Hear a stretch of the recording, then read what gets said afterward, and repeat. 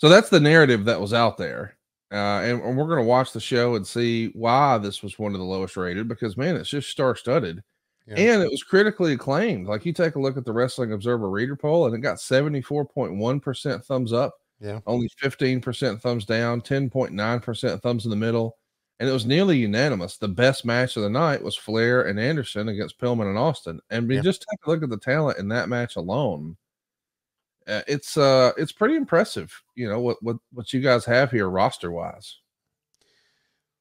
I wonder. You said the Turner folks. What with the Turner folks?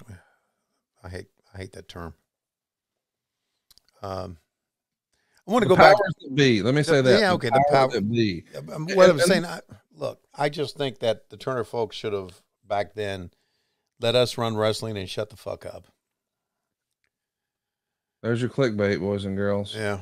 Did I say back then? I did say back then. You did. They're going to put that in lowercase. Mm-hmm.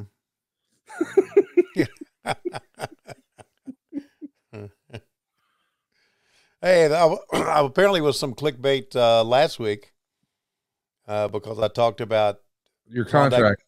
Klondike Bill saying wrestling was the day-to-day thing.